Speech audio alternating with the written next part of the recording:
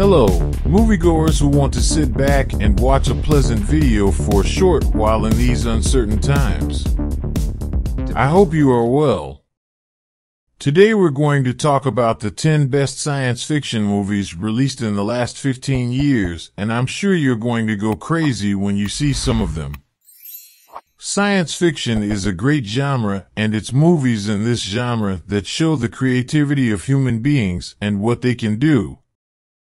I have a special interest in this genre, and lately when people talk about science fiction, the answer is Black Mirror. I love the show, but I assure you that there are many more sci-fi movies that will impress you when you watch them.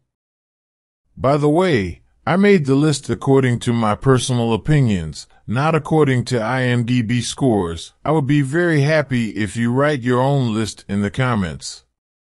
By the way, I didn't count the Avengers movies as science fiction.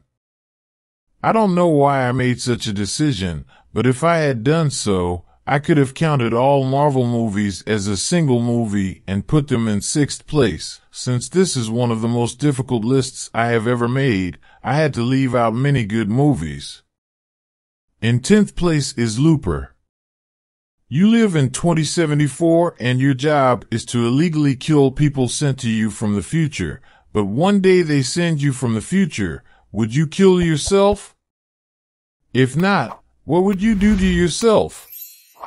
Looper is a very good science fiction movie with its dark atmosphere, well-directed and original screenplay. In 9th place we have Ex Machina. This is both a science fiction and a psychological thriller. A young software developer is invited to an experiment by the founder of a large technology company. He goes to his huge house to participate in the experiment and sees that the founder of the company has developed an intelligent robot. Our man's task is to test the intelligence of this robot. Ex Machina does not move at a high pace like classic Hollywood movies and does not do 1,000 tricks to keep the audience from getting bored. The atmosphere and the slow pace draw you into the action, and you are always thinking about what will happen next. It's a movie with a great script and very good performances. In 8th place is Gravity. I saw the movie in the theater, and I'm not sure if I would have felt the same way if I had seen it at home. It was one of the rare movies where 3D was used well, and it was great to see this movie on the big screen where every frame looked incredible. Gravity is about 2 astronauts trying to survive in space after their ship is destroyed. I love movies that try to tell the story of a single event and make the audience feel all the tension of that event. Twitter aphorisms and unnecessary emotional plots often distract movies from the story they are focused on. Gravity is more of a thriller than a science fiction movie. In 7th place is The Martian, which almost everyone loves. The movie is about an astronaut who is accidentally left alone on Mars and tries to return to Earth using the means at his disposal. Martian is the author's first book, and he actually calculated most of the mathematical stuff in the book. People who have read the book say that he probably got help from NASA. But the orbital calculations of the main character, an astronaut, are correct. Just knowing that the author calculated them himself makes an already good book even better. The Martian movie is as dynamic and entertaining as the book. There's a lot of tension and comedy in the movie. The pace never drops and the energy reaches the audience very well. The Martian is one of the best all-ages Hollywood movies of recent times. In 6th place we have Tomorrow's Edge, which is good everywhere except the ending. I thought this movie would be a classic action sci-fi movie, Tom Cruise jumping around, beating people up, and the story would be good, but instead of being a hero, Tom Cruise plays a soldier who doesn't want to fight. In the movie, the world is at war with aliens and Tom Cruise is forced into this war. Our character can't do anything in the war and dies in 5 minutes, but instead of dying, he finds himself at the beginning of the day when he will go to war again. Even though he doesn't want to, he goes to war again and dies again. Throughout the movie, we watch our character die like a computer game. Our fifth movie is Interstellar. I don't think there's anyone who's watched this video who hasn't seen Interstellar, so I'm not going to tell you what the movie is about, and I think most people right now are thinking, if Interstellar is number 5, what kind of stupid movies did this idiot put in the first 4? I don't know why I'm doing this. Maybe if I did this video tomorrow, I would put it at number 1. Anyway, I'm talking about my top 10 favorite sci-fi movies, and you can already tell that I love all the movies after the top 5, and I'm having a hard time ranking them. Interstellar is one of Christopher Nolan's most majestic and emotional movies. The scene where our friends return to their ship from the planet where time flows relatively fast and they realize that everyone on Earth is getting old is spectacular.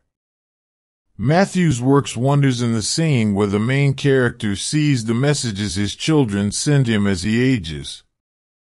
Normally Hollywood is afraid to go deep into science because they think people are stupid, but Christopher Nolan tackles some very big issues in this movie. And he has worked for years with the great scientist Kip Thorne. This great man wrote a book about the movie that everyone can understand.